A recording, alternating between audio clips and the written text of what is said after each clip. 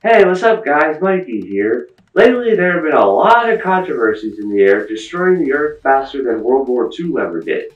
Because of all the controversies, I've decided to try to capitalize on all of this and make a term to describe anybody who talks about a controversy on camera. Controversy. I can't wait to get notoriety for this term. 2020 has been the year of controversies ever since January. We've gotten fires, illnesses, movies not coming out in theaters, but in addition to those, and more, a controversy last year in 2019 has kind of foreshadowed everything to come this year, and that is this. This is Kamp Koral, a SpongeBob SquarePants spinoff. Some people may be thinking, SpongeBob's awesome, how can a spinoff possibly go wrong? Well, to answer that, here's an example of a cartoon spinoff from 2010. Not a lot of animated spin-offs do well to begin with, but this one has a long story leading up to how bad this could turn out to be, which I'm going to go over right now before talking about what we know so far. Starting off, the creator of SpongeBob, Steven Hillenburg, set his limits for the series, and not having spin-offs was one of them. The first known proof of his thoughts on spin-offs was this article from 2009 showing an interview. Since he always envisioned his show being about SpongeBob as the main character, even as much as a few shorts about Patrick wasn't something he could really see happening. Of course, 2009 was at a time where he didn't have a direct influence on the series, but he still said this before 2018. After working on the SpongeBob movie Sponge Out of Water, he returned to the show and officially served as the executive producer again. He wasn't in charge like in seasons 1, 2, and 3, but he enjoyed his return to SpongeBob and loved working with the crew. But then in March 2017, when it was confirmed he was diagnosed with ALS, he said he was going to work on the show for as long as he was able to before he passed away, which later happened in November 2018. While the show was going to continue, Brian Robbins, the current president of Nickelodeon, decided to create quote-unquote multiple SpongeBob spin-offs. He said that he never liked how SpongeBob basically stayed the same throughout its life, which was why he decided to go this route. While this does sound like a nice concept, this announcement still made some people skeptical about the future, myself included. Since this announcement came only 3 months after Hillenburg passed, this seemed like more of a sign than a coincidence. After this, nothing was really said until June 2019. At this point, the first spinoff was announced, called Kamp Koral, and it would focus on a 10-year-old SpongeBob at sleepaway camp, animated entirely in CGI. This definitely takes away some of the charm the original series is known for, but the real triggering point came later that day. Paul Tibbett, a former crew member on the show, went on Twitter and said this: "I do not mean any disrespect to my colleagues working on the show. They are good people and talented artists.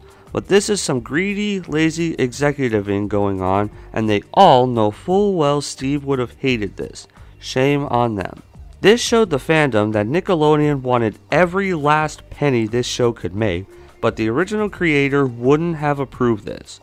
People went so far as to go on change.org to make petitions to cancel the spin-off. Of course, since we're just the general public, we can't necessarily stop a major corporation from doing stuff they want to do.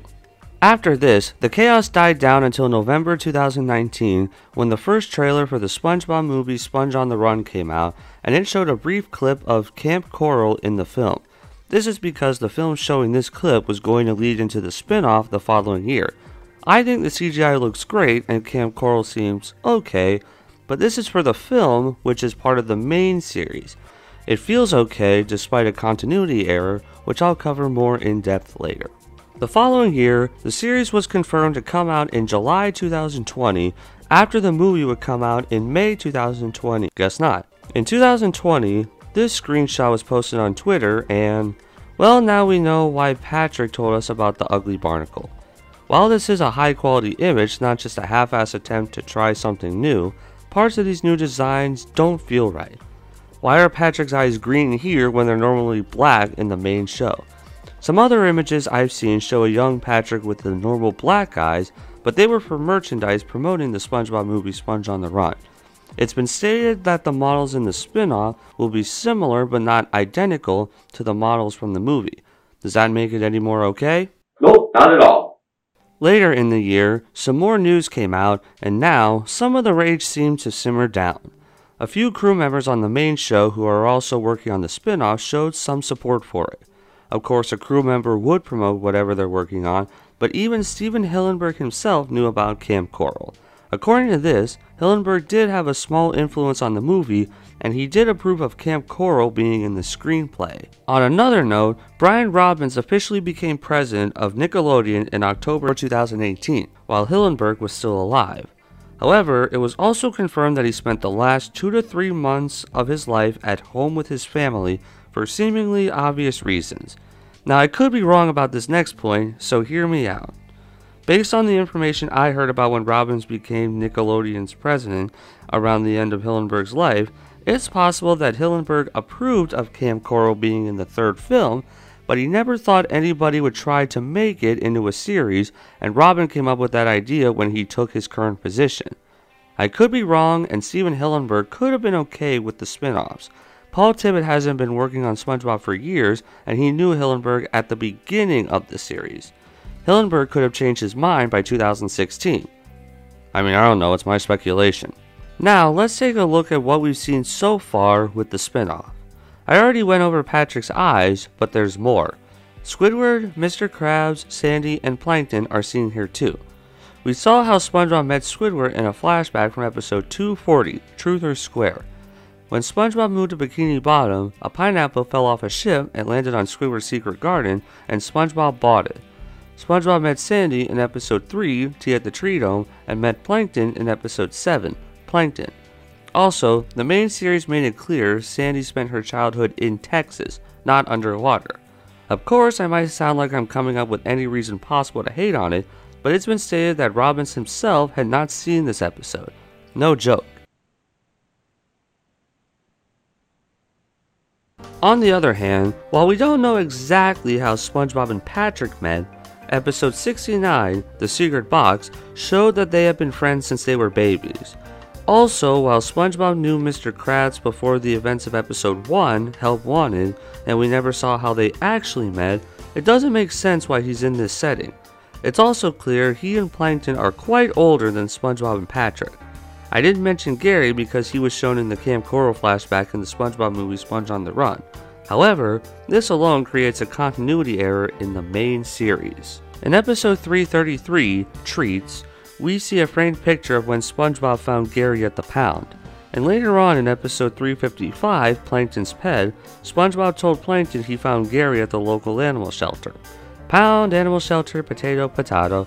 But according to the third movie, SpongeBob met Gary when he was a kid at summer camp. Personally, I'm willing to give this a pass because the SpongeBob SquarePants series is known for bad continuity anyway. This spin-off is going against what any fan would know about the series. Now, I remember hearing that this spin-off was planned to come out in July 2020, but because of what happened, I'm not sure if that's still happening. When the movie was planned to come out in May 2020, I was okay with that, releasing the movie which has a scene that will lead into the spin-off, but because of the August 7, 2020 reschedule, I have no idea what will happen now. And to make things even worse, we now have this.